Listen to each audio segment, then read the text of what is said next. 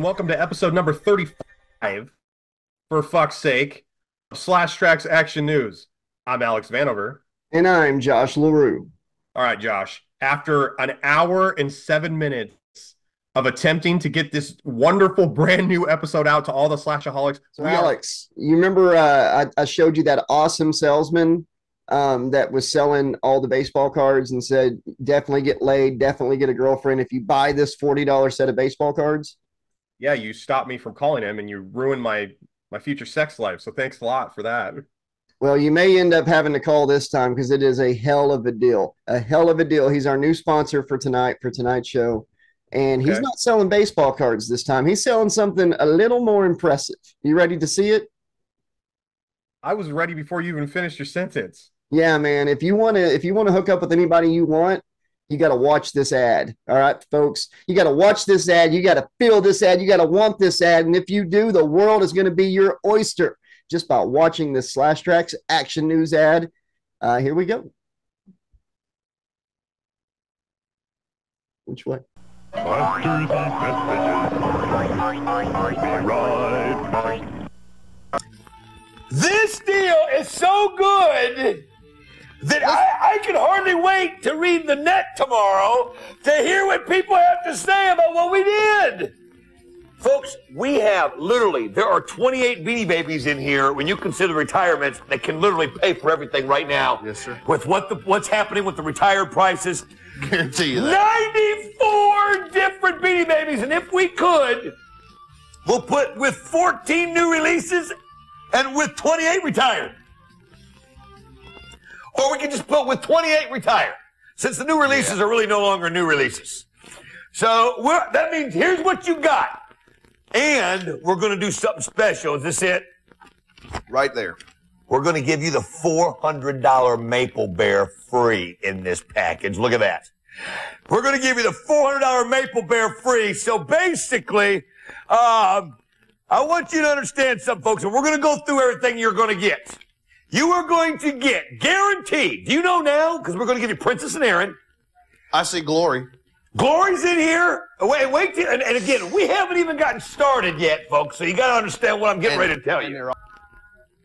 We're going to throw in the Maple that was only released in Canada. That's a $400 Beanie Baby. By itself. By itself. We sell them out at $399.95. By itself, right now, we are going to give you this one. Are you ready for this? That's 66 current Beanie Babies, including Maple, Princess, Aaron, Peace, Glory, every currently Fortune, Rocket the Blue Jay, all the 14 new releases, all the 14, Wise the Owl, which you know is getting ready to be retired, but anyway, Drake the Ducks, what is it, Stinger the Scorpion, Ants the Anteater, Early the Robin, Cuckoo the Cockatoo, Whisper the Deer, the Basset Hound, the Golden Retriever, all the 14 new releases, Jabber the Parrot, plus every current Beanie Baby that there is in America, every single current Beanie Baby in America. And then, here's the part that is unreal. Folks, here's another, we can pay for this in two different sections. The 65 current, and when you put in Maple, 66 current, you're over it. Maple. We're going to give you all 28 of the May retired Beanie Babies. And you want to know something? If you can afford it, buy it.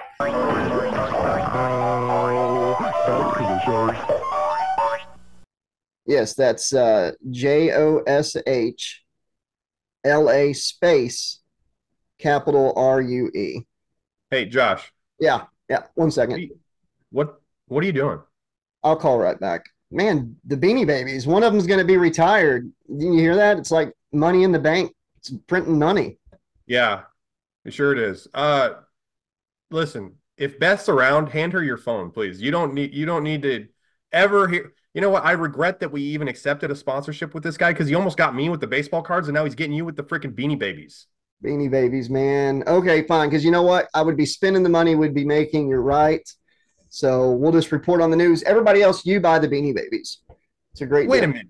Wait a minute. Are you just bullshitting me right now? Because you're acting like you're on my side and you're kind of agreeing with me, but I think you're agreeing with me so fast because you're going to call him back later on when I'm not around. No, Okay. Yeah. Oh, really? no. Okay. Dude, I've been watching a lot of body language stuff on YouTube, and you were nodding yes when you were saying no. Exactly, dude. Yeah. No, put your phone down. Get back on screen. Okay, fine, fine. Let's do it. Let's do it. Let's do it. Get freaking phone. Listen, after an hour and 7 minutes of attempting to record this, we're finally in, and you're trying to call this guy again. You're a real jerk and you're selfish. You know that? He's really good at his job. I'll give him that. He apparently is the greatest salesman of all time. So, Slashaholics, if you didn't notice, today's episode is sponsored by Beanie Babies. So, go out and get you some before they're retired because apparently they're worth hundreds and hundreds of dollars. Yes, yes. Yeah, dude, Beanie Babies. I saw a documentary. I don't remember if it was on Hulu or HBO Max or whatever, but it was like some lady was collecting as her retirement. All right, Josh, let's get into an actual segment. Forget the sponsorship. Put your phone away. Throw your phone in the road. Have a semi hit it, just like in Pet Cemetery when the little kid got hit by the cemetery. Throw your phone into the street there. Thank you. Nice comment. Mean comment. Nice comment. We are back in the saddle, buddy. Let's do it. My phone's broke, but go ahead. Just like, hey, I think Gage is broke too after he got hit by that semi truck. Got the shoe. I hope your phone's not broke. All right, nice comment, Josh. And this is regarding Slash Trax News, episode number 34. Okay. All right, and this is from our friend Sandra Liam 659. Sandra Liam 659 says, "Love the titles of these shows and the opening cartoon with you two in a crane machine. LOL. Keep up the great work."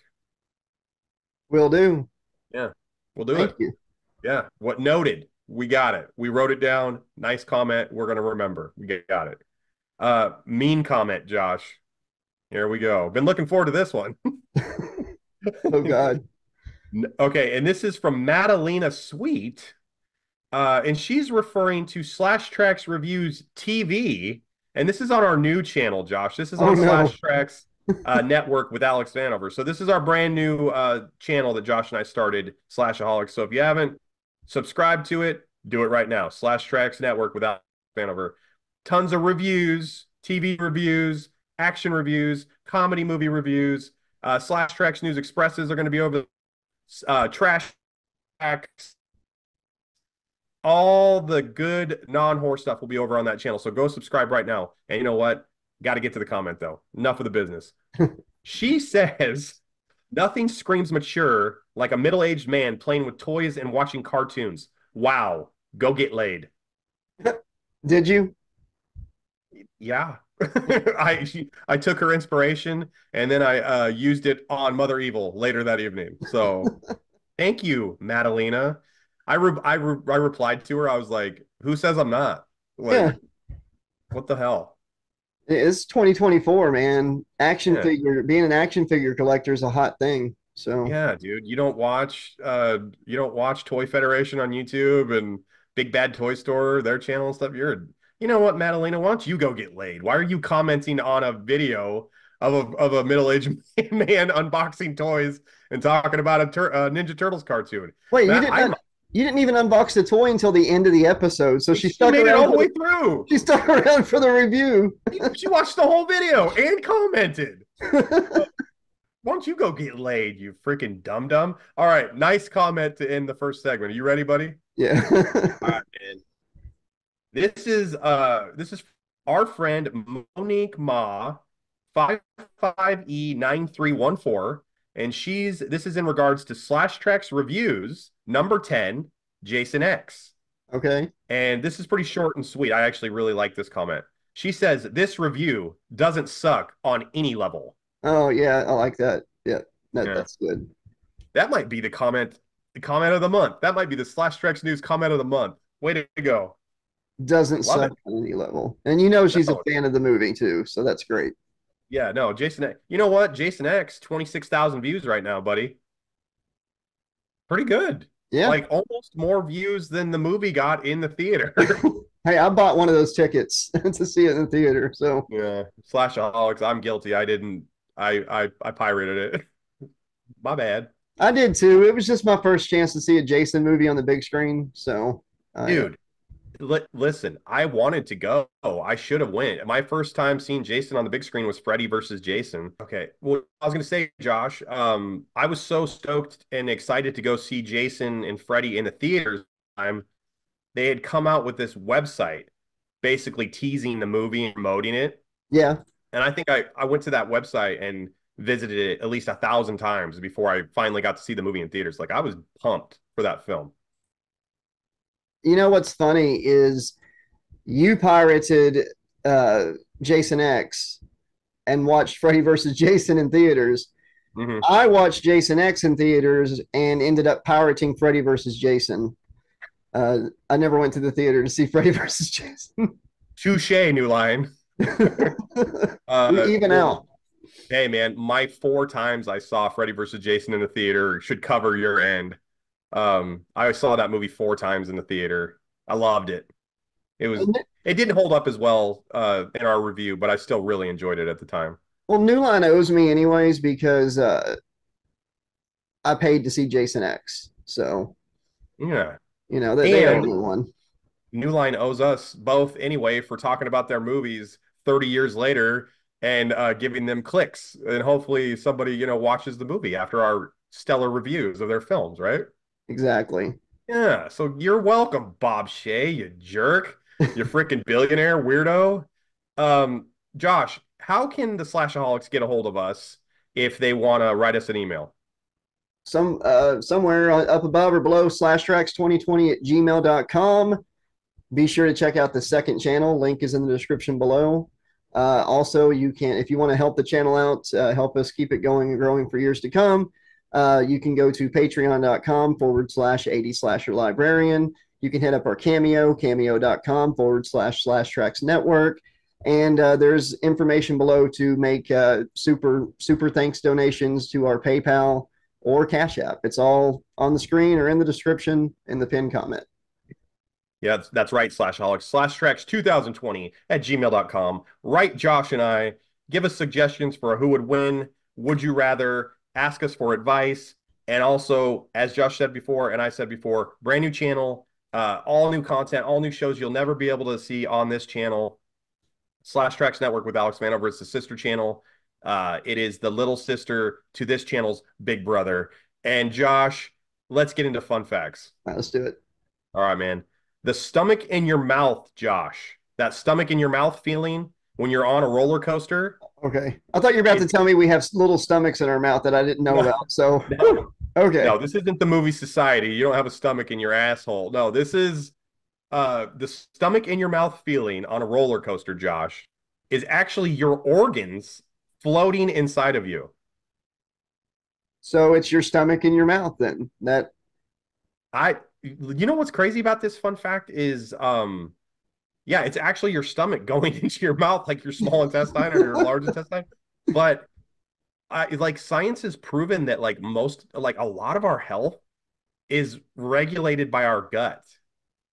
So I've got a fun medical fact that I learned from being married to a nurse. Okay. If you ever find yourself in like a slasher situation and your intestines are coming out, yeah, just push them back in because they know where to go. They will automatically go back to where they're supposed to go. What? They know where to go.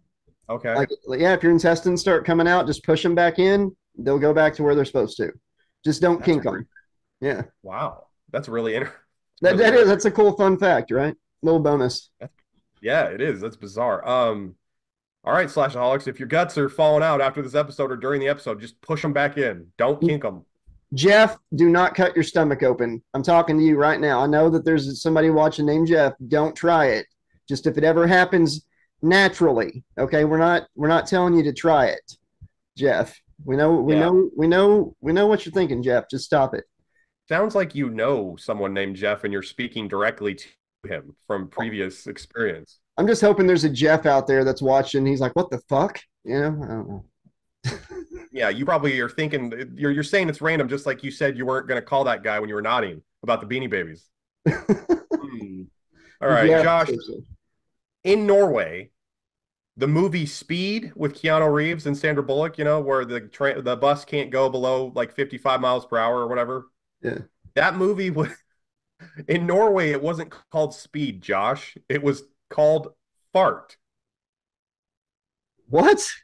Yeah, there's a movie poster. As a matter of fact, that might go on the thumbnail. But in the Norway movie poster of Speed, it has Keanu Reeves, and in the Speed writing, it says fart. Why?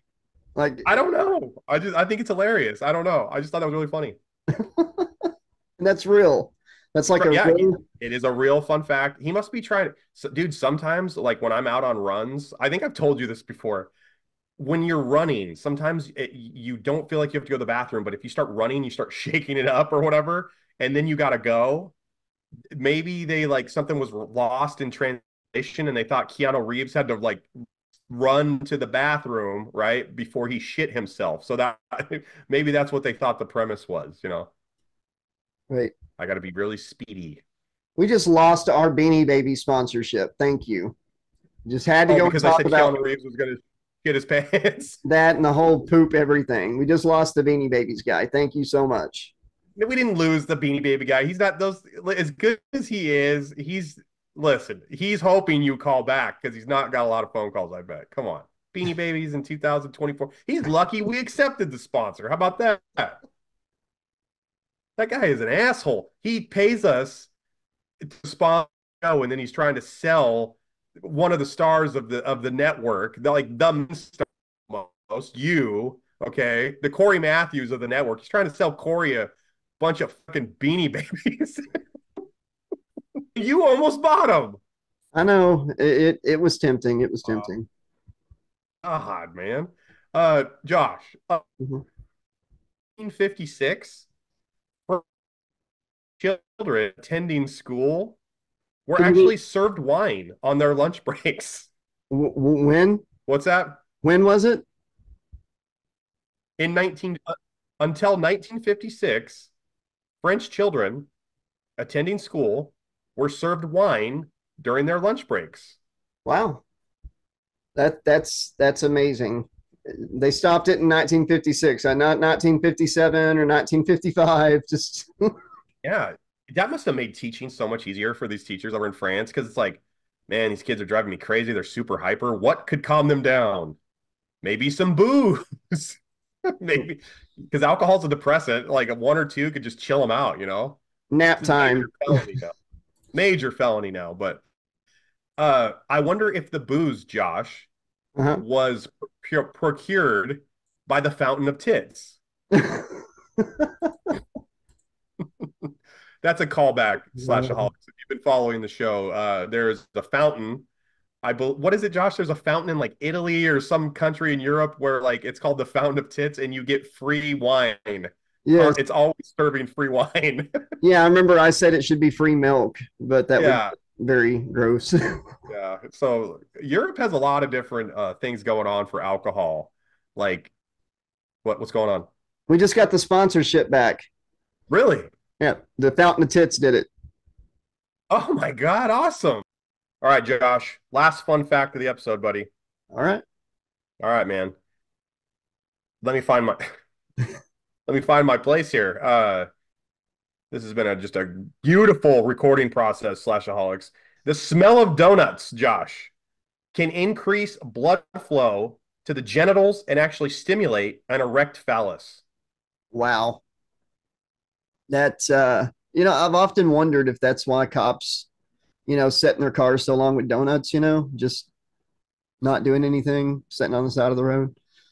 Are you insinuating that they're masturbating with donuts, like with the hole in the donuts? Is that, I don't know where you're going with this. That's why there's holes in donuts. Yeah, you just put it all together right there.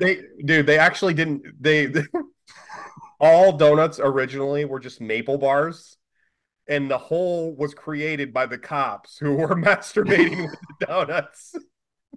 I had a friend that thought donut holes were actually, just the stuff they had popped out of the donuts that day and not just something that they make. You Yeah. know? Oh, right. Yes. Okay. Did you know that donuts were boner fuel, apparently? Like they were Viagra before Viagra? No, I don't think I've ever had a donut give me a hard on though. So I Dude, don't, it's like Viagra on a budget. No wonder so many people buy those fucking Krispy Kremes for fundraisers. They're like, yeah, oh, buy a box of Krispy Kremes because they're not available in your town, but it's like they're boner fuel. it's not fundraising, it's fun raising. Exactly. And that, Slashaholics, is your donut boner information fact of the episode. There you go. Josh, let's get into someone wrote in actually. We've got a who would win. Okay. All right, let's get into the next segment. Who would win? Slash Trax, who would win? Okay. So this is from our friend Seliam Marnay, and they wrote in on episode number 1 of Slash Trax Reviews TV. So they wrote in on the other channel, Josh. Okay. Okay, so they put in the comments. They said, Alex, Josh, who's winning? Teenage Mutant Ninja Turtles or the Thundercats? Okay. I was never a big Thundercats fan, so I'm gonna go with the Ninja Turtles just because I don't know enough. But Like them? huh? That's so you like the Ninja Turtles more, so that's why they win. I don't know enough about the Thundercats, but I think that the Ninja Turtles teamwork and their allies like Casey Jones and stuff like that, I think that Yeah. they'd probably win. Dude, Lion-O by himself could probably beat the Ninja Turtles. He has sight beyond sight, baby. He's got the sword of Thundera, man. He's like lightning quick. He almost beat He-Man in the YouTube. There's a YouTube series where it's like, who would win? He-Man versus Lion-O or fucking whatever.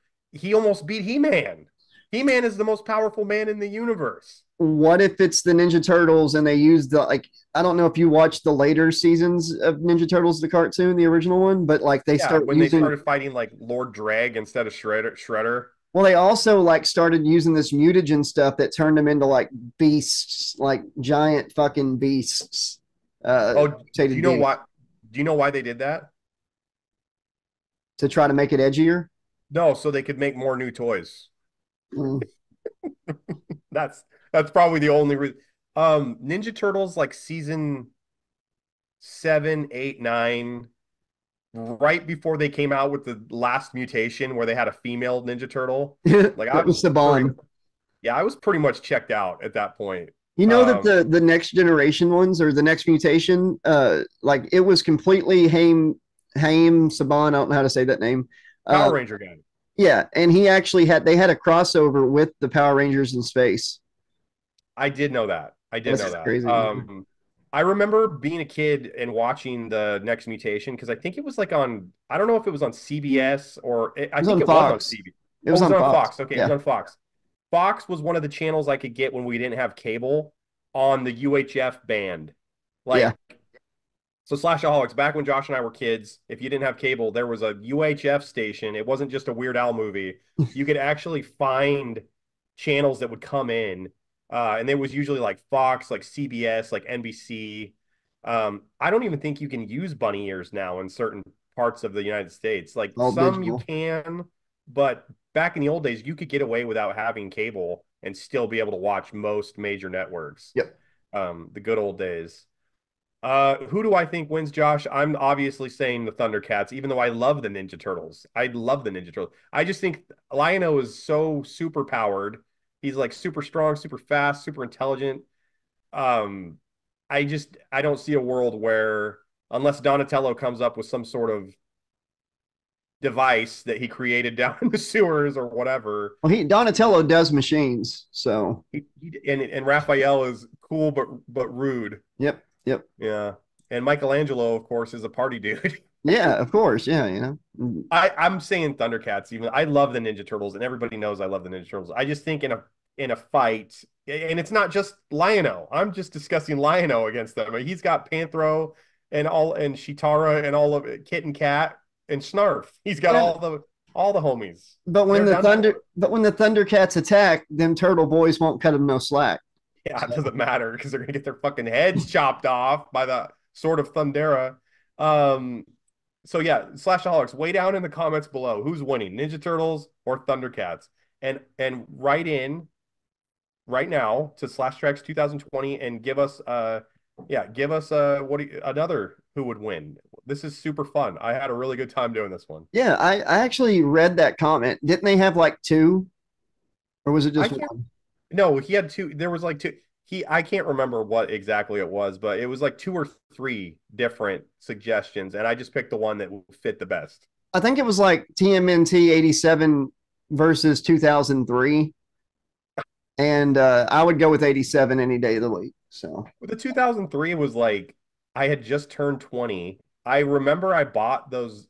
I really like those turtles that they came out with, the Playmates that they came out with this extra version. They looked more realistic as a mutated human turtle can look that knows ninjutsu. But they looked less cartoony. They were super yeah. cool looking, but I never really got into. Yeah, Yeah. I never got into the series. Yeah, like Krang was an alien. I mean, he was always an alien, but like there was like different Krangs. It was It weird. was totally different vibe. I think I only caught two or three different episodes of it. In, It didn't hook me. in fact, Shredder was a Krang.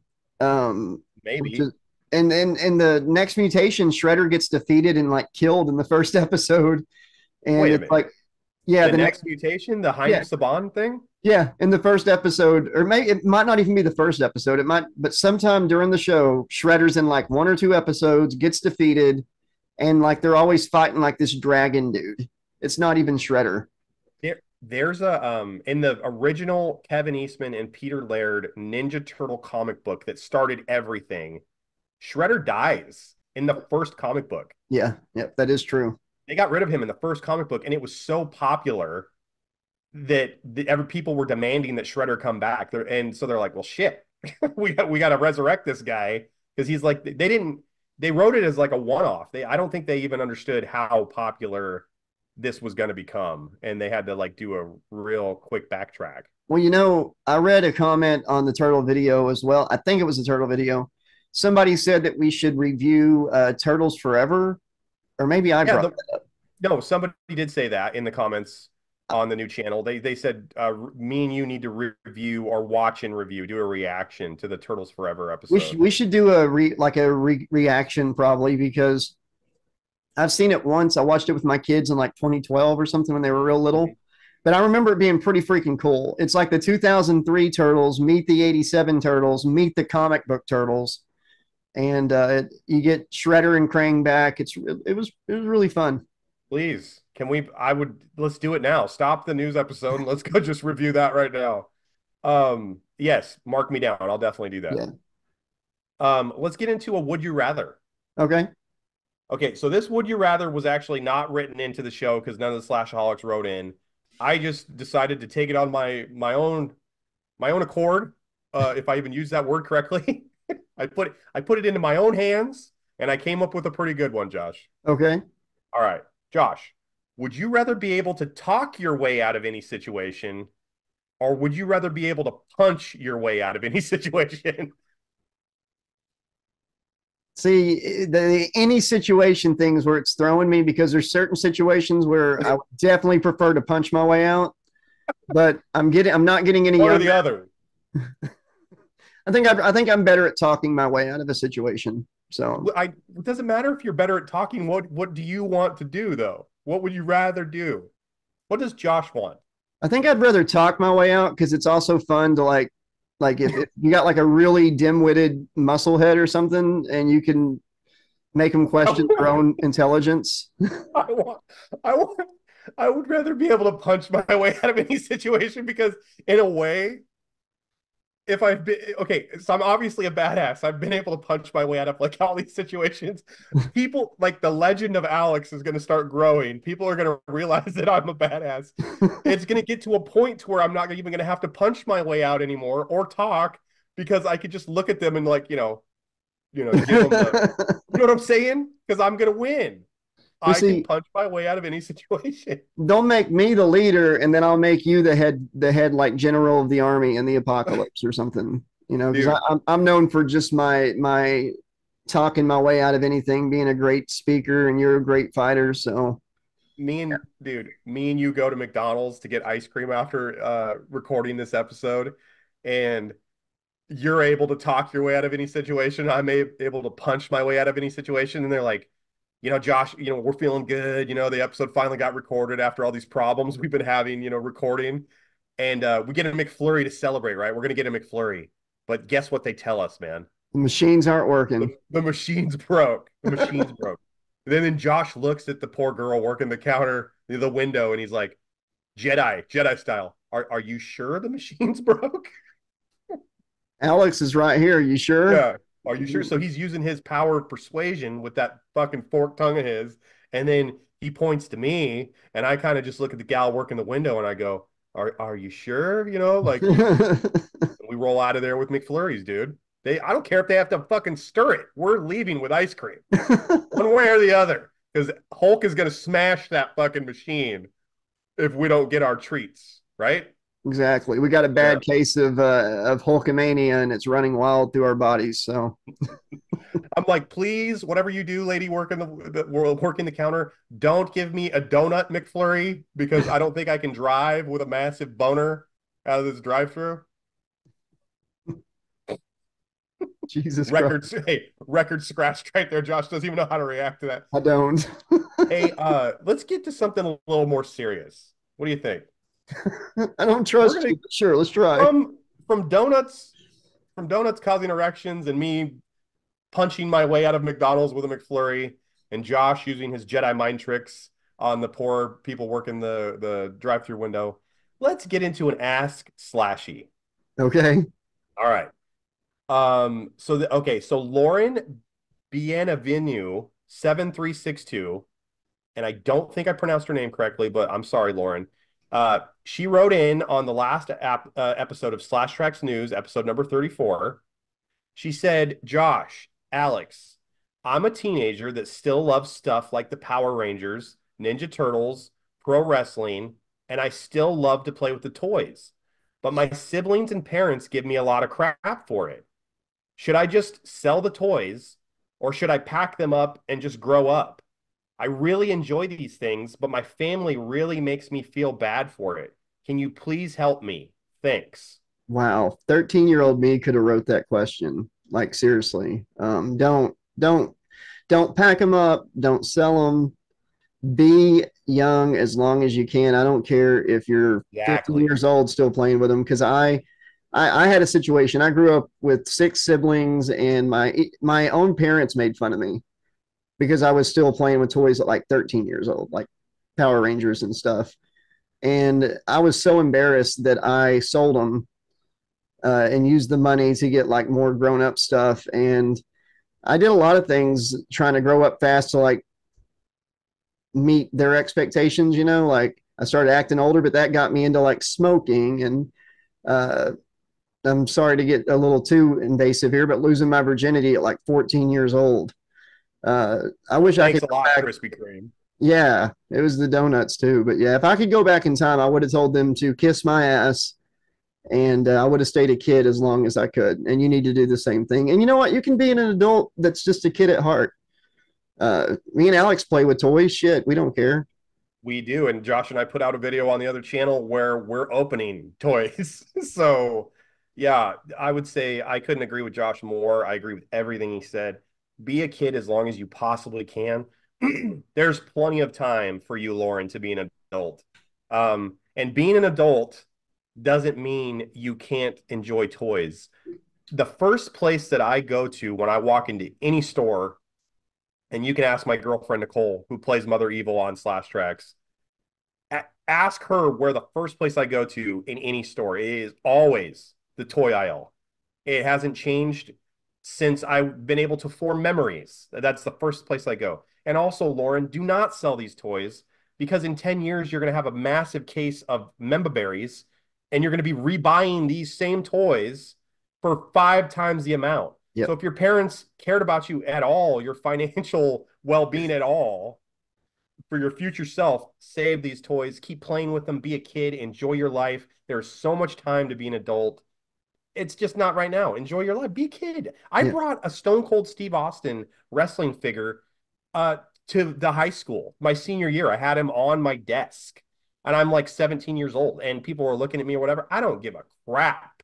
And that's the bottom line because Slash Trax said so. How about that? Be a Yeah, kid. they're just jealous anyways because they don't have that wonder and stuff anymore. So Yeah. just, you hold on to yours. Thanks for that. That kind of got me in the feels here because I went through very similar thing and I really regret it.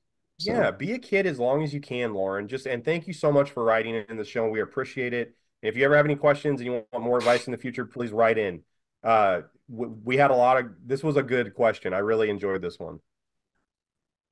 I just burped. I apologize.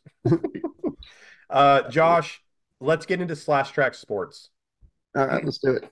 All right, man. This isn't a story. Excuse me. This isn't a story. This is just a quick little, I just want to mention it. Okay. So the NBA logo, Josh, is based on Jerry West. And Jerry West was he was a he was like Michael Jordan for the 60s, the 1960s and 70s. He recently passed away. And I believe if he wasn't 90, he was close to 90. Jerry West was one of the all-time greats, not just a great basketball player, but great coach and great NBA executive. He is in the Hall of Fame for basketball more than once and for more than one position. So NBA logo, great at everything he does in basketball or did in basketball. I just wanted to show my respect and say that he'll be missed. It's awesome. The logo, Jerry West, you're going to be missed, buddy. So we lost him and Donald Sutherland. We did lose Donald Sutherland, and I'm from Oregon, and Donald Sutherland did Animal House in Oregon. He did the movie Prefontaine. He played Coach Bill Bowerman at the University of Oregon. He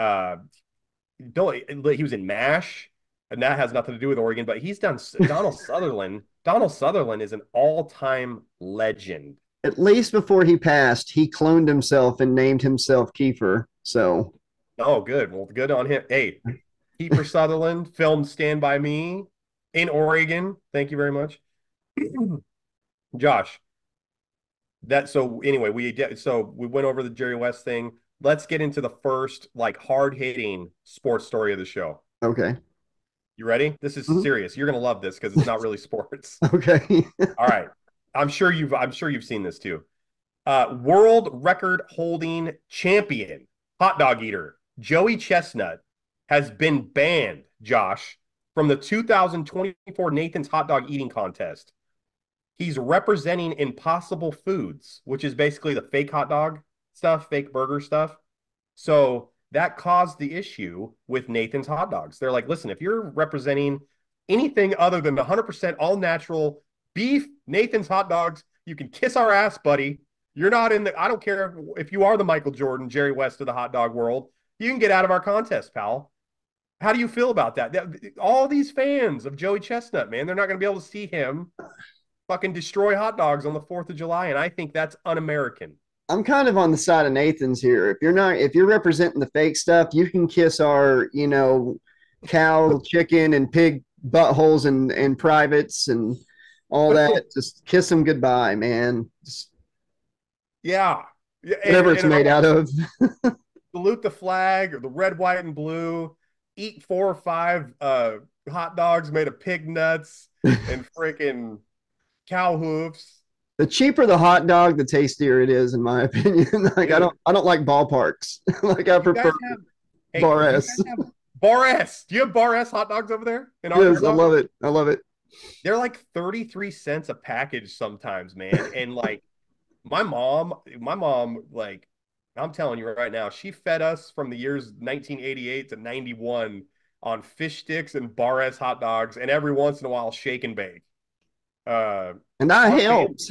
Yeah, exactly, dude. Our family could have been sponsored by fucking Bar S. I love their bologna's the best too, man.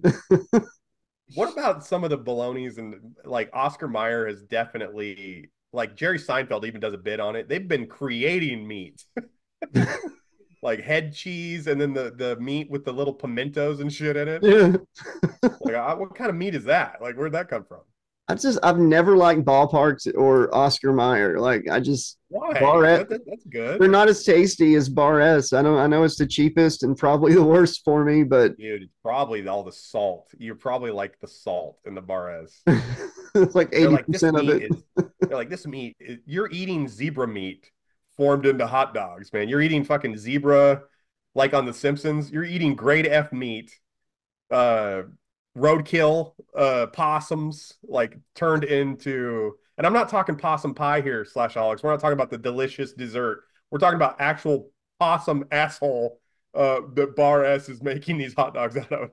They make it taste good. That's all I know. You know what though, dude? Like, I don't know if Joey Chestnut's not going to be in this contest though. I don't know if I want to watch 20 or 30 other guys, try to destroy 30 to 40 hot dogs while dipping buns in water and slurping it down their throats as fast as they can and literally regurgitating sometimes all over themselves and the judges. I don't know if I want to participate in watching this if they're banning the champ. You got to make room for the new folks, the new generation, the next generation of dog eating. Dude, Josh, if he's not in the championship and you win the mustard yellow belt, right? Say you win the title belt. Do you feel like you're fucking Razor Ramon when he got the IC belt because Shawn Michaels forfeited it? Like you're the champ, but are you really the champ? You know what I mean? Or is Joey Chestnut next year, are they setting up a big angle? Is the new champ going to have the mustard yellow belt? And then the old champ, Joey Chestnut, shows up with his old mustard yellow belt, and they have a fucking hot dog championship ladder match. Ladder match, yes. Yeah, where they have a pack of bar-ass hot dogs above the table, and whoever can get they have the bar-ass hot dogs and the 2 mustard yellow titles, and whoever comes down with the fucking bar-ass hot dogs and the belts is the new champ. You got to eat them while you're at the top of the ladder, like the whole pack. You know how hard that would be if you're trying to eat these hot dogs, but your opponent is shoving the ladder down. Like if you go through the table while trying to eat the hot dogs, you're disqualified. Jesus Christ. I want to see this now. Forget celebrity death match. I want to see a hot dog eating ladder match. And you know how much better the ratings would be if they had a fucking hot dog eating ladder? Elimination chamber. How would an elimination chamber work with hot dog eating? Hey, let me tell you something, Vince. I got an idea. Yeah, I've been thinking about it for a while. Yeah, you know how all these fans here, they love hot dogs. Yeah. I think, Vince, we should take some bar-ass dogs, yeah, if you dig it, yeah, and put them on top of a ladder, yeah. And me and the pukester, that's Hogan, in case you didn't know, yeah, we'll go for it at SummerSlam, yeah. Listen, bro, okay, what I think we should do is put it on a pole, okay? Oh, God, no. Bar-ass hot dogs on a pole, bro. On a forklift, bro. God. We're not talking about wrestling right now, but I want to talk about wrestling for 5 seconds. Have you been watching the death of WCW on Spike? I watched the first 2 episodes. I haven't. That's all I've seen so far. Okay, the Vince Russo episode, I believe, is episode 3, which just aired. I cannot stand listening to him. He made a comment, Josh, that said the reason he put himself on TV so often is because in his mind, bro, I'm going to be honest with you without a shadow of a doubt, bro. I was better on camera than 80% of the talent in the locker room at the time, bro. Oh, yeah. That's why I tuned in every week, and I was a hardcore WCW guy. I was like, I got to see more Vince Russo. Are you fucking kidding me? Like, he put the belt on himself, Josh. He was winning matches in football pads with a goddamn football helmet on and a sting bat. I think that Vince paid him to go and kill WCW. I really do. And it's a long thing. Like they had an agreement, non-disclosure agreement to never talk about it in public. He'd never work for Vince again. I think he was paid to kill WCW. Russo, horrendous, terrible. We have so much fun stuff to talk about in wrestling. Let's finish up sports real quick so we can get into wrestling. I'd love to interview you here on our other channel though, Vince Russo, for sure, bro. Yeah, he's gonna love to do the show after we just shit all over him. You know who might do the show though, Josh? Easy. We might get Eric Bischoff on the show because guess what? We were mentioned on his show, and we're gonna show a little clip once we get into wrestling. Yes. Josh came up fucking huge with that one. Here we go. This is a sports fun fact. So we have a fun fact here. Okay. George Brett is considered one of the greatest hitters of all time in Major League Baseball. He played for the Kansas City Royals, okay? Hit over 300 for batting average, God, like 10, 11 times. He won the batting title, won the MVP. George Brett is amazing. The Missouri DMV, Josh, once waived George Brett's eyesight part of the test for his license. Do you know why they did that? On the paperwork, they say, if George Brett can hit 350, we figured he could see. Wow. Okay. Is that legal? Can you really do that if you're the DMV? Yes. I don't, this is like, I shouldn't be saying this publicly, but I'm nearsighted. And one time I lost my glasses and it was time for me to update my driver's license. Yeah. I took my test and I was like, E, A, H, and the lady's like, sir, they're all numbers. So oh no. she let me try it like 4 times until I got it just enough to pass it. So Dude, you know what I heard? You told me off air, and I know you're just being nice. You're being nice because you don't want to like put the DMV on blast. They actually gave you a performance enhancer to help with your eyesight. The lady was like, listen, I think you can't see because there's not enough blood flow to your eyeballs right now. Fucking eat this maple bar, Josh. It may give you a raging boner, but I think it'll help your eyesight to pass this test. Is that what happened? That's what you said happened. Yeah, that's what happened. You know, it's kind of scary though, Alex, because you know, my eyesight's at least good enough to drive. How many other people are getting to take their eye exam like multiple times? Dude, you must have been the most polite DMV customer of all time. Because usually when I go there, they want me away from their desk as fast as possible. They want to make sure I have all the paperwork filled out in triplicate. They want copies of my fucking report card when I was in 3rd grade. They want my mother's maiden name. They want the name of my mom's first like animal she had as a child. They want to know the name of the first street my dad ever had a kiss on. Just all these fucking random questions. When's the first time I got a boner from eating a maple bar? All this stuff, dude. I didn't even have the right fucking. I said I was given letters when it was just numbers. I can just imagine them like just waiting for a chance to jump in. They're like, you obviously, Josh, know you failed. So please leave the DMV. Do not pass go. All right. Last sports episode, our sports story of the episode. Okay. All right, man. 70-year-old Las Vegas Raiders owner Mark Davis recently got his freaking smoke show Instagram model girlfriend pregnant. She's 26 years old. They just announced that she's pregnant. What's your thoughts? Mazel tov, I guess. Yeah, we can bang out kids into our senior years, man. That's crazy. What the heck? It's like it's almost like these Instagram models and these girls that are like in their mid-20s, like the girl who is expecting a baby with like Al Pacino and the girl who's like had a kid with Robert De Niro, like they're in their 80s and shit. It's almost like a financial investment because it's like even if he's 70, right? And she's 26. So it's like she has a kid with him. It's almost like starting a savings account or buying a savings bond. Because in 10 years, he's probably going to be dead. I mean, yeah. Hopefully not. Hopefully not. He hasn't done anything that would I wish ill upon him like that. I don't want anybody to die. Yeah. But a lot of coke. But if he's like 80 or 90, what is she going to be? 36 by then? And she's set for life.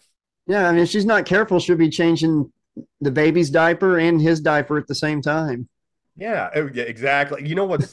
They can save money by, BOGO. And the sad thing is for this gal, the bad part is for all these girls that are sleeping with all these old superstars and football team owners, it's like, Viagra used to be the only answer to help with an erection. It's like Mark Davis has a couple donuts at the game. Like she's going to have to put in overtime, right? She's going to have sex again because he's going to have a boner. Donuts and bar ass and wieners, man. I think that you were having erection difficulties because of the bar ass hot dogs. There's so much goddamn salt in it. All right, let's get into wrestling. Can we get into wrestling? Yeah, let's do it. All right, man. I have stories written down, but let's start with the clip. Do you want to go to the clip of us being mentioned on Eric Bischoff's 83 Weeks Yeah, let me set this. podcast? Yeah, let me set the stage real fast. Okay. So I was getting on to check the YouTube channel one morning, and in my feed, 83 Weeks had a community post where they were saying they were going to have a Q&A, and if you wanted to submit a question for it. And I was like, fuck, I'll submit a question. There's something I've always wondered from. I wanted to hear it from Eric. And I was like, he probably won't answer it, but it'd be cool if he did. I always thought it was kind of like a Bobby Heenan, Hulk Hogan turning heel moment when Bobby Heenan was like, but whose side is he on? You know, I always thought that Vince kind of fucked up Eric Bischoff being premiered as the GM on Raw, because right before he came out and said the new GM is Eric Bischoff, he showed Eric Bischoff backstage. Like they said there was going to be a new GM that night announced. And as soon as I saw Eric Bischoff walk past Booker T, and Booker T's like, you know, I was like, okay, well, there's no way that Vince was going to bring Eric Bischoff on TV and not make him the GM. So Eric Bischoff's obviously going to be the GM. Yeah. So I wrote Eric a question. I said, do you think that ruined it? Do you think that if you had done it or something like that, you would have just been like, boom, surprise, you know, Eric Bischoff comes out. Do you think that Vince kind of botched it by teasing you first, teasing you to the audience? And this is what happened. The Slash Trax Network says, Eric, what was your initial reaction to WWE's locker room compared to WCW's? Do you think showing you backstage on camera before the reveal you were the new GM was a mistake that took some of the shock and awe from the reveal itself?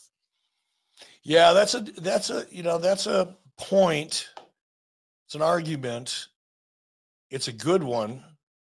It's probably the one that I gravitate towards. But the other side of it is, and I'm not sure there's any absolutely correct answer. I think both answers are good answers.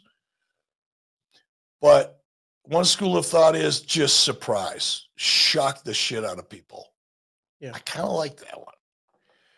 But the other one is by walking me out and revealing me and then walking me through the crowd and getting the reaction from the talent in the locker room, because that was pretty good. There's some great reactions. To see those reactions right before a 3-minute, 2.5 or 3-minute commercial break creates a little bit of buzz and gets people who may not be tuning in to tune in. Now, it's incremental. It's not going to be major, but it's incremental. It matters. Numbers matter. So I see both arguments, but I probably would have thrown caution to the wind and said, fuck it. I'm just going to do it the way I want to do it because that's what my gut tells me to do. And I would have probably just shocked as opposed to teased. That right there is pretty cool. Don't worry about that. But yeah, Eric Bischoff, Easy E, man. Yeah, I think that's amazing that the Slash Trax Network was mentioned on 83 Weeks podcast. I listened to his show. I love Eric Bischoff, man. Yeah, we me talk too. about Bischoff. Yeah, I like Bischoff. And also, Slashaholics, if Josh is ordering something, it's either Beanie Babies, bar-ass hot dogs, or donuts. It's one of the three. Or all three. What was Josh ordering behind my back like a sleazy sleaze bag? Leave it down in the comments below. Right there. So what do you think, Alex? Do you think that they should have just, because Eric even said, you know, he's like, I can understand, you know, building the buzz up before the commercial break, but he's like, if I had it my way, it would have been like, boom, shock and awe. What do you think it would have been better? I think they shouldn't have teased him like that, because what's the point of having a tease on a tease, right? So you ruin the surprise pop by Bischoff coming out because you teased already that there's going to be a new GM, right? Yeah. They had Shane McMahon there and then Eric Bischoff walking backstage. But I mean, why would they bring Eric Bischoff in just for a little? You know what I mean? No, that doesn't make any sense. And the dirt sheet writers and all the people like Dave Meltzer and all those people, I'm sure to the non-casual fan, they probably already knew what was going on. But to like somebody that wasn't following, you know, the Observer and all that stuff, that would be a huge, huge deal. And they ruined it. They fumbled the bag, just like just like Bobby Heenan fumbled the bag at Bash at the Beach when Hogan, when Hogan came out and joined the NWO. That was a major mess up too, and that was also involving Bischoff. If there was, I would like to ask Eric's opinion on that too. You know what he thought, but and honestly, Easy E, if you ever see this, I also asked you what your thoughts on what the difference between the WCW locker room and the WWE locker room, but you skipped that part of my question. But no, out of all the times for Bobby Heenan, my camera, sorry, technical difficulties here in the studio. Out of all the times from all the donuts, you can't stand still right now. Out of all the times that Bobby Heenan talked shit about Hulk Hogan, that one night he could have just left it alone. I know, isn't that fun? Yeah, because he always kind of gave the side of the angle, or his angle was that Hulk Hogan was actually a dirtbag. Yeah, right? yeah. The heel announcer. And on the one night, he could have just kind of turned it down to a 2 or 3. He fucking amped it up to a 10. Because how many people probably saw Hogan come in and they're like, yeah, and then they hear Bobby Heenan saying, but whose side is he on? And, I'd be like, if I was an adult watching that at the time, not a kid, I would have been like, oh, okay, so he's going to turn bad. Okay. So, Josh, I wanted to talk really quick about Hogan's appearance when he showed back up after that hiatus of his. Yeah. He was like noticeably way thinner, and his mustache was like barely grown in. Do you remember that? Yeah. Are you talking about right when he turned heel or after? Yes. Okay. Because at first in WWF, his last run in WWF was he was skinnier because he couldn't take steroids anymore. Yeah, he had definitely leaned out a lot. And then in WCW during like 95 into 96, he was feuding with the Dungeon of Doom or whatever. And they actually shaved his mustache off. But the reason they shaved it off wasn't just for the storyline. He was shaving it for the movie you're talking about. I think it was Three Ninjas at High Noon at something mountain. It was either that or Santa with Muscles. It was one of the two. Yes, but he had no mustache for that. And yeah, so when he came back and turned heel, he was a lot slimmer there too. So. Yeah, it was like, even as a kid, I think I was like 12. I was just like, wow, it's Hulk Hogan. I know it's Hulk Hogan, but this is not Hulk Hogan. Like, which I think it didn't lessen the impact of him joining the NWO by any stretch of the imagination. But if it was like superhero buffed out Hulk Hogan, it would have made it even more impactful. I think he did not look like he was training as much. He looked like he was trying to join a basketball team or something. He like leaned out so much. That's what happens when you stop saying your prayers, eating your vitamins, and training. So yeah, taking your real vitamins. Vitamins. Yeah. Vitamin S. Josh, let's get into the second wrestling story of the episode. Okay. All right. So Josh, there's 2 stories wrapped into one here. So 31 years ago, and I believe this was a couple weeks ago, it was a 31-year anniversary of the first ever King of the Ring pay-per-view. So I remember the King of the Ring being a really big deal, how they presented it. It previously to being a pay-per-view, Slashaholics, the King of the Ring was a house show. So if someone had won the King of the Ring, like I think Hacksaw Jim Duggan won King of the Ring. And then Randy Savage beat Hacksaw. Randy Savage beat Hacksaw. That's how he became Macho King. And Bret Hart had actually won King of the Ring before the pay-per-view on a house show run. But the first pay-per-view, Bret Hart won the King of the Ring. And I just wanted to get your thoughts. Bret Hart was so competitive with Hulk Hogan, and I don't even think Hulk Hogan understood that Bret felt this way or was competing with him. Because Bret had to drop the title to Yoko. Hogan shows up at WrestleMania 9, takes the belt. So Bret Hart's been on record saying that, like, this King of the Ring was like my coming out party. It was my opportunity to show everybody that I was the best. So Bret puts on 3 classic matches. He wrestles Scott Hall, Razor Ramon. He wrestles Mr. Perfect and puts on an amazing match. Yes. And then he wrestles with freaking Bam Bam Bigelow in the finals, 400-pound big man. And I think he did a victory roll on Bam Bam to win the damn thing. But he puts on 3 classic mat classics. I can't even say classic enough. They're all different matches in the same night. In the same night, Hogan is wrestling Yoko and loses by a fucking fireball camera. So he's going with the gaga bullshit gimmick. So Hogan's doing some bullshit while Brett's putting on 3 absolute legendary matches. What's your thoughts on that? On him and Hogan that night? I wish that I could say that by that point Hogan was being booed in WWF. People were tired of him. But honestly, I remember watching it, and you can watch it to this day. Hogan was still getting the pop. You know, Bret Hart was doing really good work, but it was kind of like Tito Santana or oh my gosh, I'm losing my train of thought. Rick Martel or Kurt Hennig or any of those guys. Yeah, it's like Ricky the Dragon Steamboat and Bret Hart. You know, they like them putting on it. It was amazing wrestling, but the pop was still going for Hogan. Yeah. So I don't know if Bret Hart stole the show that night. He probably did with like older fans, but like your general fans of that time period were really worried about Hulk Hogan when he got hurt, even though it was such a stupid gimmick looking back on it. You know, the fireball camera thing. Harvey Whippleman was the guy playing the cameraman, the Asian cameraman for Yoko.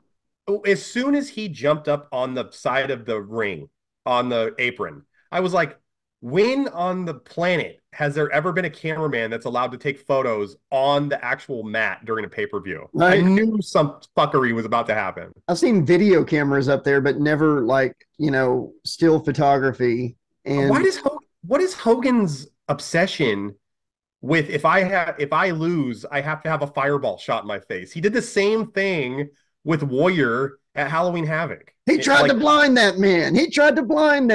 And Warrior's like starting to sell it. Yeah. What is his obsession with this? Why does Hogan always have to, if I'm going to lose, brother, it's got to be like, even if he's a heel, he's got to lose. He can't lose cleanly, apparently. I know, man. I'm surprised he lost so clean to like Goldberg and stuff. I was just going to say the only match he ever lost cleanly was to Goldberg on Nitro. Roddy Piper. Even though like he changed the whole thing where everybody thought it was for the belt, but then it wasn't for the belt. Yeah, but like he barely lost clean. And even when he was a heel, it was barely clean. I don't know, man. I love Hulk Hogan. I was a Hulkamaniac. Yes. Just the older I get, the older I become, the more I can see through his bullshit. He lies about everything. Yeah, and now with the whole beer and being safe, it's just, you know, and funny thing about the King of the Ring 93 is a promo was done for that show with Hogan and Jimmy Hart because all of a sudden Jimmy Hart was Hogan's manager.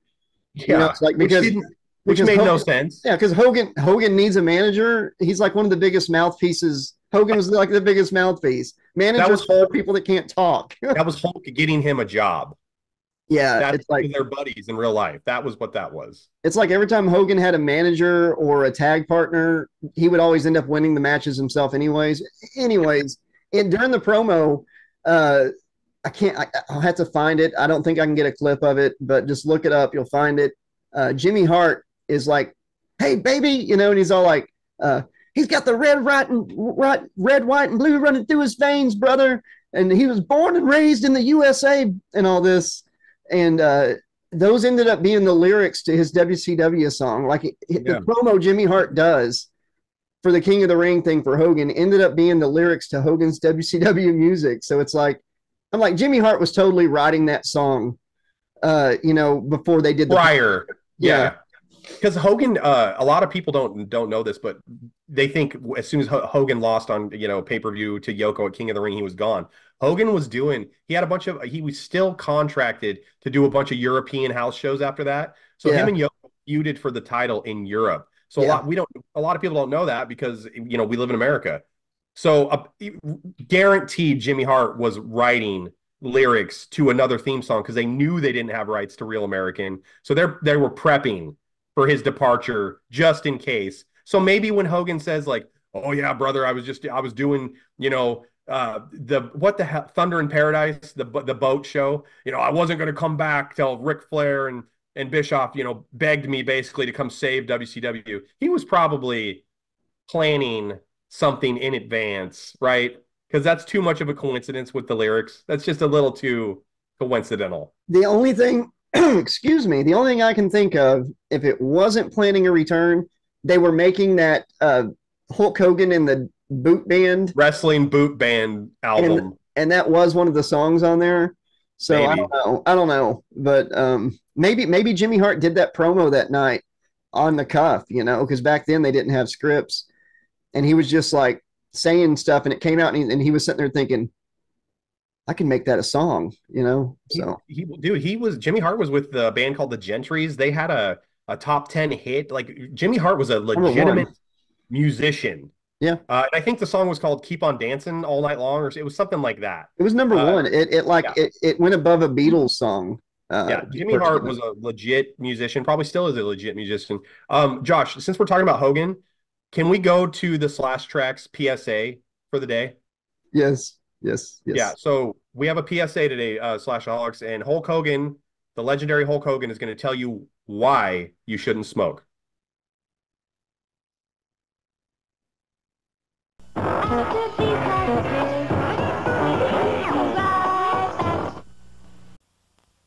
For all my Hulkamaniacs that have stuck with me through the thick and thin, train, said their prayers, and eat their vitamins, be a survivor, man. Don't smoke, it's a joke.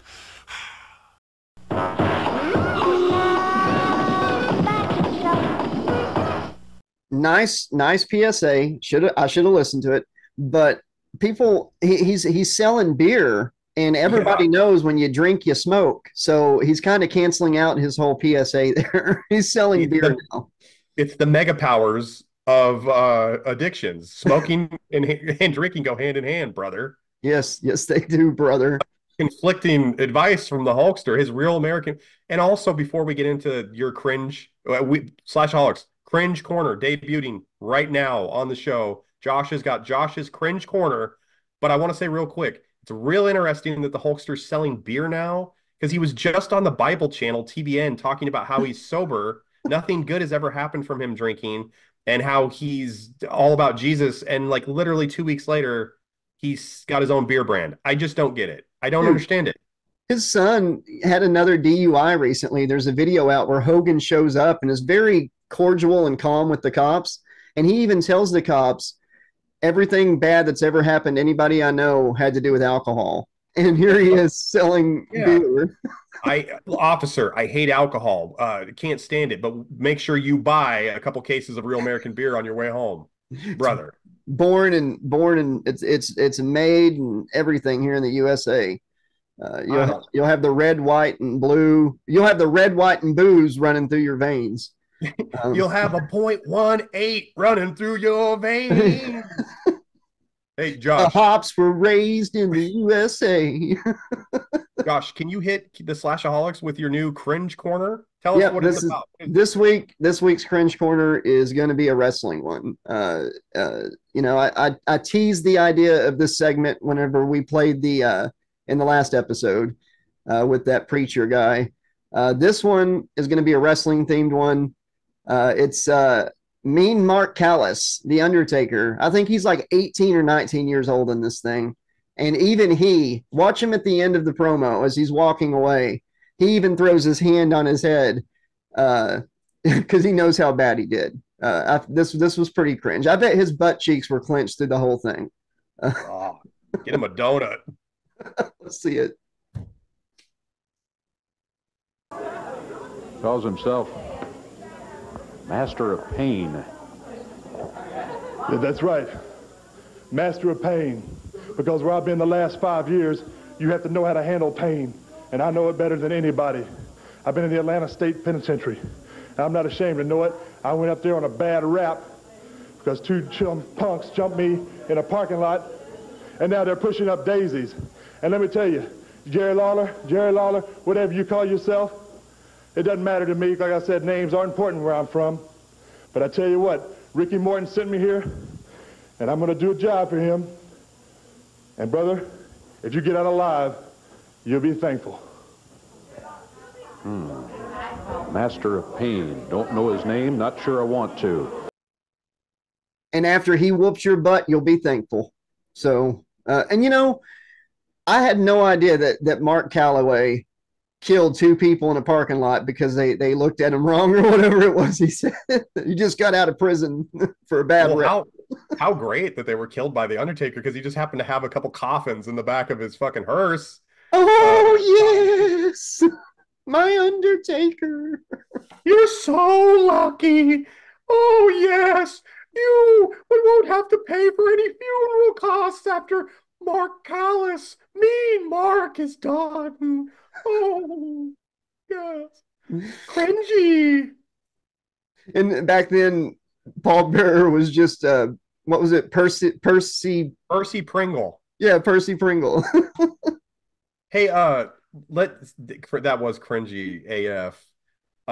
You know what's not cringy? This last wrestling story. This is actually this wrestling story. I don't want to build it up too much. This might be my favorite wrestling story we've ever done. Okay. Okay. Recently, and I don't know if it's a recent thing or if it just surfaced or if it was around before and I just saw it for the first time. In April of 1999, Josh, so this is like WCW era, Macho Man Randy Savage actually showed up to his best friend's daughter's elementary school show and tell. Oh. Like, she brought Macho Man Randy Savage to show and tell.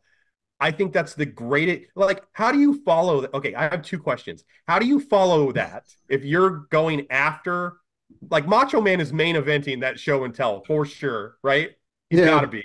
Can't follow that. Yeah. And number two, did the teacher play Pomp and Circumstance as Macho Man makes his entrance to the front of the class behind the chalkboard for show and tell? There was a graduation, a kindergarten graduation going on down the hall, and he just thought it was time to come in. You know?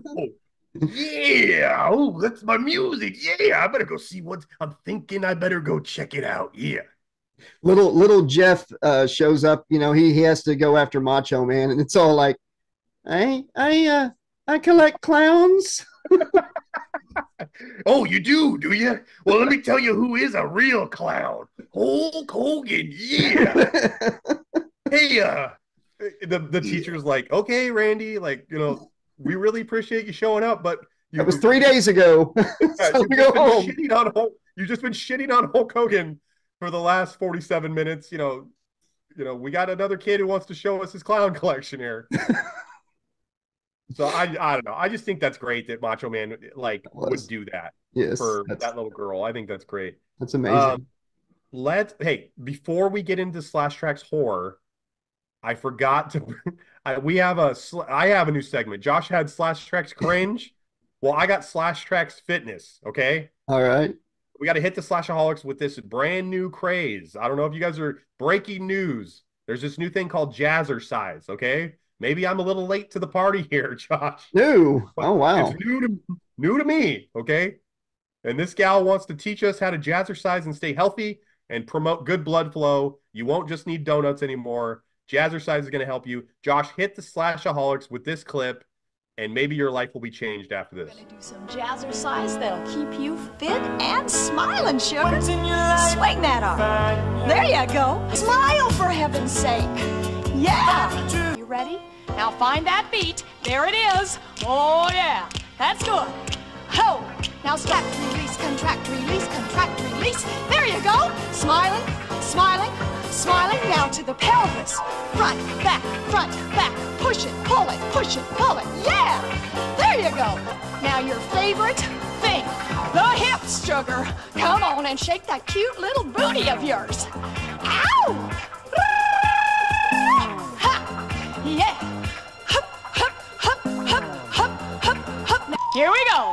Feel that beat. We're going to play a little b-ball now. You, me, and all of us jazzercisers together. Here we go. You got to strut your stuff. That's good. You take it out and in. All right. I do it again. That's nice. Come on, a little dribbling right here. Way down. You take it up and back. Take it down. All right, all right. Whoa, yeah. Again now, baby, do it. You gotta do it with us, yeah. It's fun. You're good. Feels good. Okay, now's the time. You gotta get up and boogie with this, honey. Yeah. You gotta find that boogie body. Okay, that's good. Looks good. Feel the beat. chicka, chicka, chicka, chicka, chicka. Now take it to the right, the left. Your favorite segment, buddy. Slash Trax horror and spooky news, buddy. Let's do it. All right. Terrifier 3, Josh. The huge follow-up to Terrifier 1 and Terrifier 2. Terrifier 2 is about Art the Clown, obviously, Slashaholics. If you watch the channel, we've talked about it before. Josh and I kind of think of it as like almost like torture porn a little bit.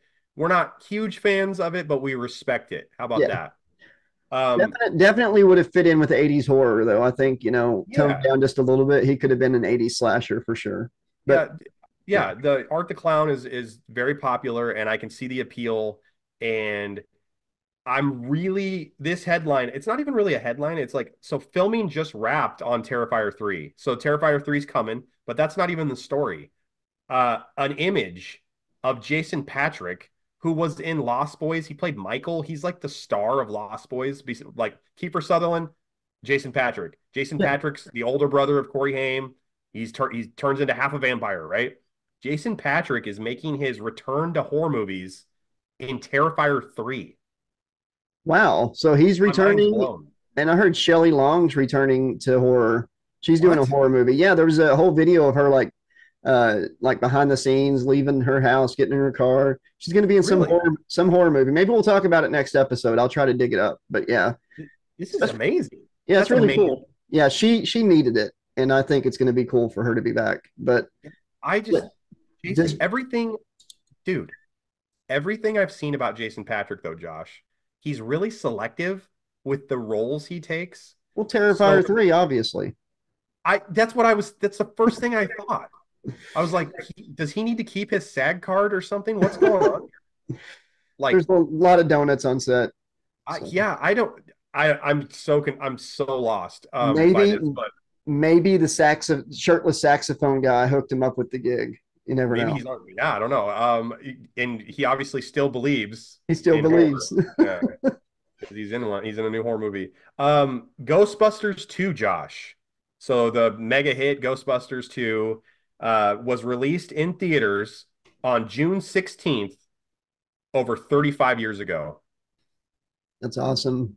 Major anniversary, 35 years. Yes, man. Ghostbusters 2, I rented that so much. I think I was like 5 when it came out, 6. And I remember getting Ghostbusters cereal, and it came with a record. And I begged my mom and dad until they took me. So we saw a yard sale that had a record player. They bought me the record player. It was really cheap.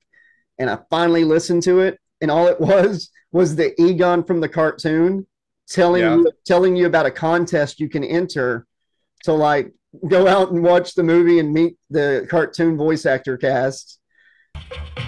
Welcome to the new Ghostbusters movie mystery. In just a moment, you'll get a chance to meet Egon Spengler, the brave, courageous hero from the Ghostbusters movies. Now, kids, answer the 3 questions that Egon will ask you later on this record, and you could be eligible to win one of the 2 grand prizes in the new Ghostbusters movie mystery sweepstakes. And right now, I take great pride in introducing Egon Spengler. Hello, Ghostbusters fans. Have you been looking out for ghosts lately? Great. Now you have a chance to be an honorary member of the Ghostbusters team. You can win a trip to Hollywood for you and your family and meet me, Dr. Egon Spengler. How lucky can you get? Well, it could be worse. You could be meeting Slimer. Now here's a tip. Clues to the mystery questions are contained in the new Ghostbusters movie. If you haven't seen it yet, make plans to go right away. It's great. You've never seen ghosts like the ones in this movie. Everyone thinks the Ghostbusters are beaten, but you know better, don't you? We're back, and we're better than ever. Especially me, the brilliant Dr. Egon Spengler, with twice the know-how and twice the particle power. Now remember, everyone, if there's something wrong in your neighborhood, who are you gonna call? Now, Egon will ask you some fun questions about the new Ghostbusters movie. Question number 1. Name the woman who works at the art museum who's Peter Venkman's girlfriend. Number 2. On what holiday does the big bust happen at the end of the movie? And question number 3. What U.S. monument do the Ghostbusters work from to save the city? Okay, is everybody ready to enter the sweepstakes? Mail a 3x5 card with your answers, your name, age, and address, including zip code, and your telephone number to the new Ghostbusters Movie Mystery Sweepstakes. P.O. Box 4029, Beverly Hills, California, 90213 4029. The more you enter, the more chances you have to win. Only one entry per envelope, please. See details and official rules on specially marked boxes of new Ghostbusters, Cookie Crisp, and Dinosaurs brand cereals. There are 2 versions of the record, so collect them both. See you at the movies, kids.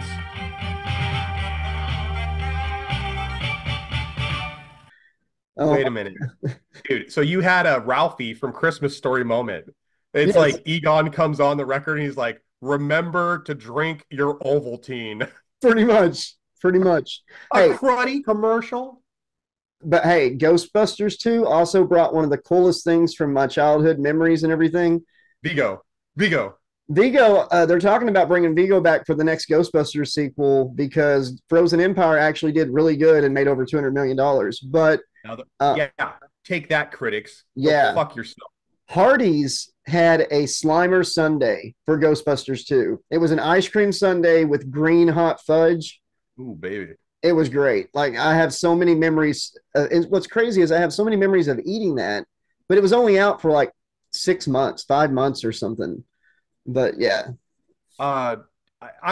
Listen, that sounds delicious, but like anything with that much food dye, like coloring in desserts, I like it and stuff. I was at a wedding where they had like a black iced cake because the wedding was death themed, by the way. It was till death do you part, so death was the theme, right?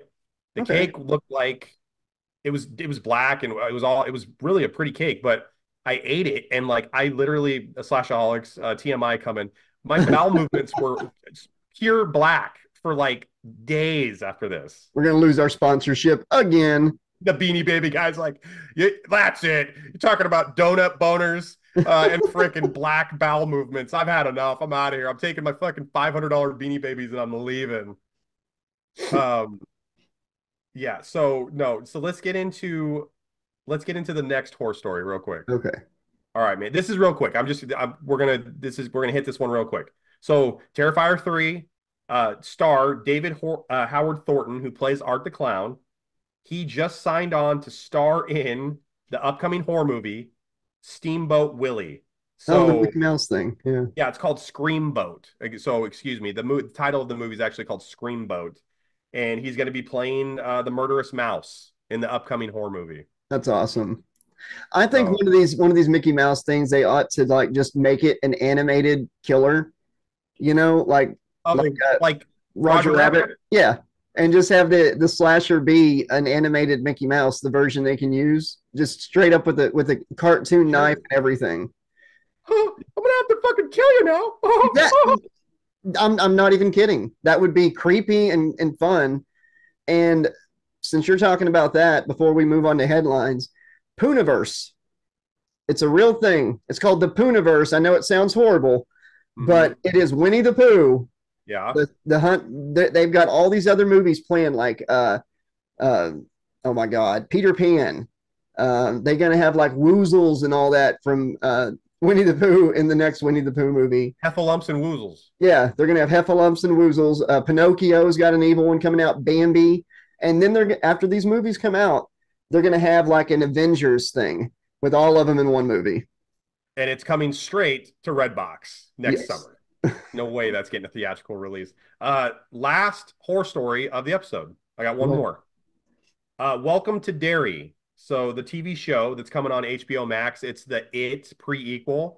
Oh, I know what you're going to say here. Go ahead. Bill Skarsgård just signed on to reprise his role as Pennywise. Hell yeah. That's great. Yeah. I'm pumped for that. You know what? That gives it instant credibility. Now I'm definitely going to... I was going to watch before, but I'm definitely watching now. They ought to get Tim Curry to play like a disabled person in town in an episode. No, I'm not saying that in a bad way. I'm just saying like he did it for the Rocky Horror remake. You know, he played the narrator and he played a narrator in a wheelchair. Okay. Like, I wasn't getting mad or the image in my, because if you got Slashaholics, Tim Curry's not doing great right He's now. not. But I think that would be an amazing way to, maybe if like one of the townsfolk is in a wheelchair or something, something where they could put him in a cameo. He would do it. He would definitely probably do it. Hey, I got an idea right now. The Dairy Inn, where they all stay at later on, right? They're all in that hotel. He could be the proprietor of the Dairy Inn. They could hide him right behind the desk. You'd never even know he was in a wheelchair. Yeah, that would be freaking awesome. Just anything to get him in there for sure. Okay.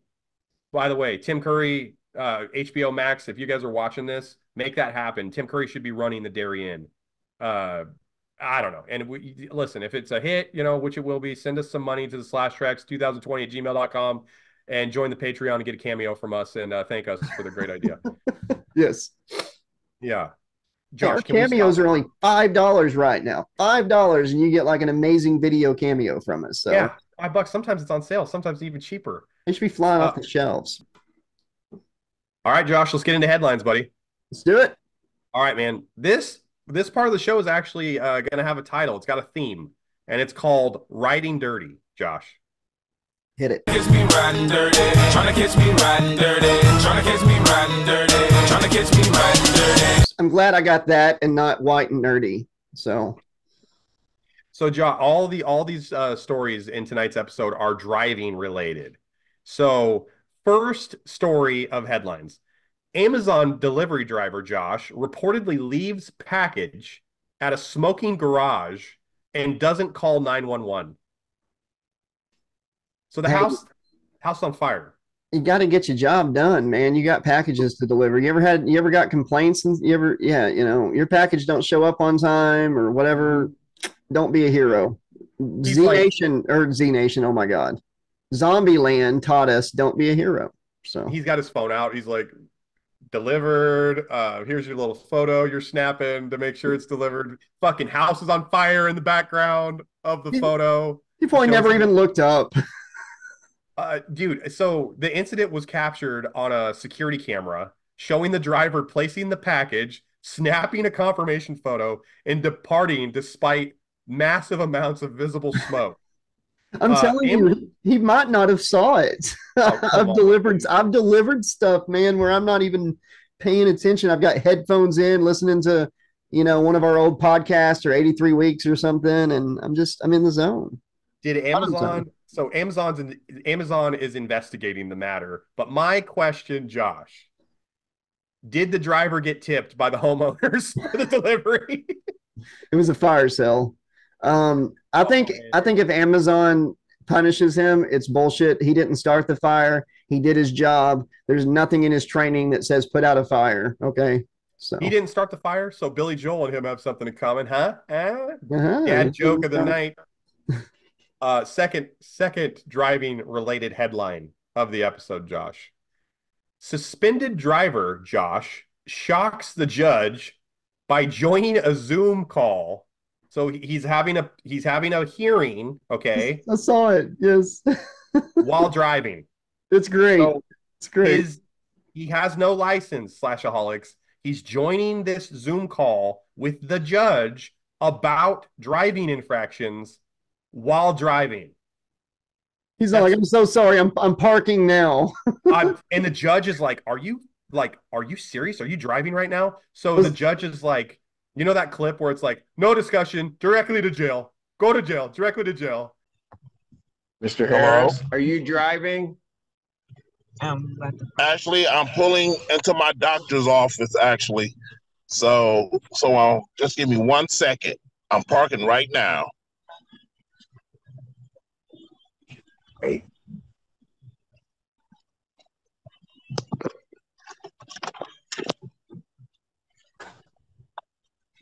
You stationary? I'm pulling in right now at this second. Yes, I am. All right. What are we doing? Your Honor, we are respectfully requesting an adjournment in this matter, up possibly 2 to 4 weeks if the court would allow.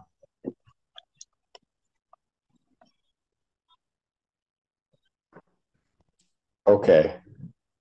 So maybe I don't understand something. This is a driver while license suspended?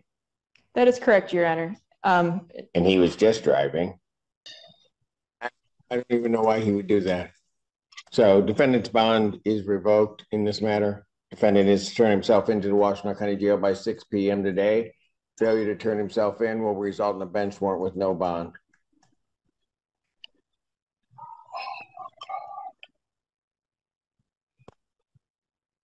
Thank you. Thank you, Your Honor. Mr. Harris, I'll be giving you a call. Okay. Court calls the case, People versus Maya Isom. The judge basically told this guy, Slashaholics, like, I don't care what you're doing, drive yourself immediately to the county jail and turn yourself in. Here's a reenactment for you. Okay, I'll be the guy, you be the judge here. Okay. Yeah, Judge. I'm so sorry. I'm pulling into a parking spot right now. Mm-hmm. No, you're not. You're actually going to pull out of that parking spot and go directly to jail. Go to jail. Why? Because you're driving, Josh. You're driving. Oh no, I'm not. No. I'm not. Nope, this isn't. It's a donut. Yeah. Oh, that your dick is driving the car? You're like, I'm not driving. I'm technically not driving this. My dick is because I have a boner because I ate donuts. No, go to jail. That guy's an idiot. And just how Slashaholics, look this video up on YouTube.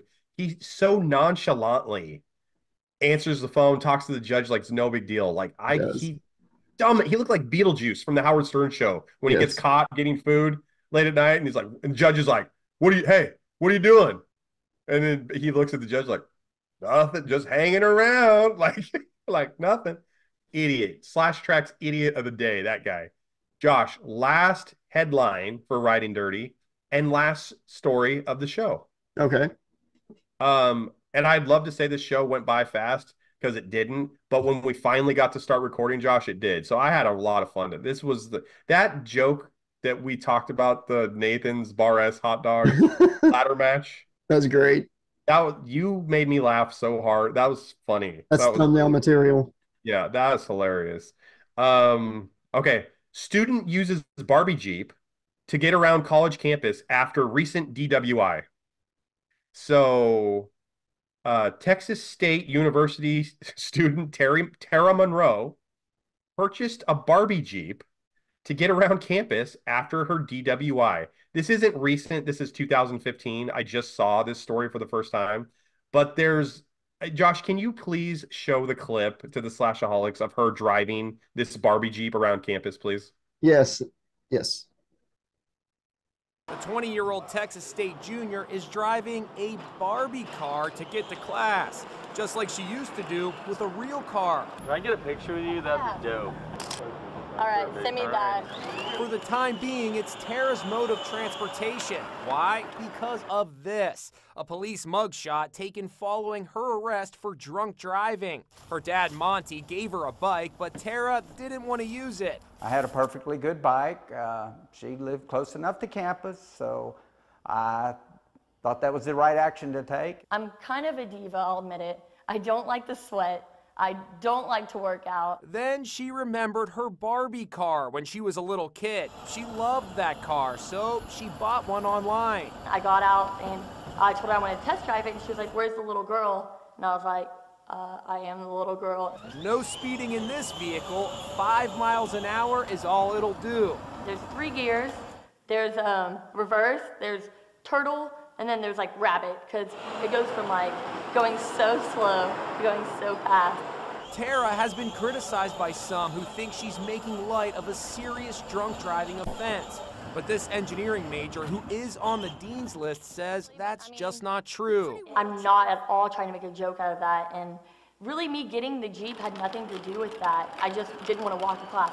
And guess what? Tara's not alone. Others are jumping on the Barbie bandwagon. My roommate actually just bought one too. It's more of just like a fun thing to do with your friends. I don't have a brake. No, you don't get a brake. Your foot is your brake. And Tara, I just want to put this for the record before we end the show here and everything. Just because we told you to be a kid as long as you can, because I know you're the same person that wrote that letter, it doesn't give you the right to drive drunk in a Power Wheel. Okay, so do it sober. That's the funniest thing I've ever heard. Technically, she's not driving. That's a good point.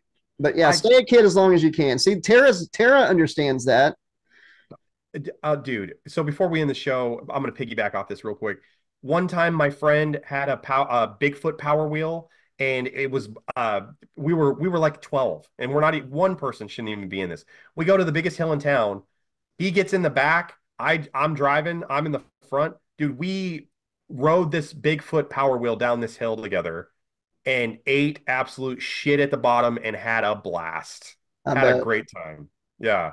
Like So, tonight was a great time. oh, this turned out. Listen, Slashaholics, this episode was really hard to put out because we had a lot of recording issues. A lot of it was on my end. My internet connection was terrible, but it ended up being one of the funnest episodes we've recorded ever. I had a blast. So Yes, thanks for tuning in, guys. And Yeah. you know, if you want to be a part of the show, you can send in a would you rather, a verse, you know, who would win, or an Ask Slashy. Just slashtracks2020@gmail.com.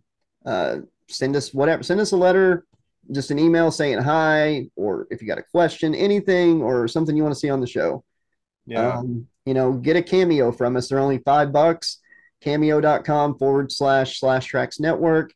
If you want to support the channel, patreon.com/80slasherlibrarian. And you can also donate through PayPal or Cash App. All the information is either on the screen or in the description and pinned comment below. Yeah, good night and have a pleasant tomorrow. Be excellent to each other. And remember, the sun never sets on those who ride into it. Say good night, Alex. Good night, Alex.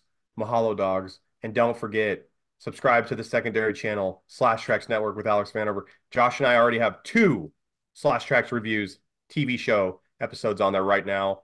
And we might have something new on there before the weekend's end to add to it. Thank you so much. Yes, definitely. Get over there. That's going to be in the description and pinned comment. I got to order some Beanie Babies, and I'm going to make me some bar-ass hot dogs. So, yep. Good night, everybody. Josh's shopping list: bar-ass hot dogs, dozen donuts, and Beanie Babies. I want to get. I want to order. I want to order 3 sets of the Beanie Babies. Yep. All right. Good night, everybody. Yep. Now make it 4. Make it. You got me mad now.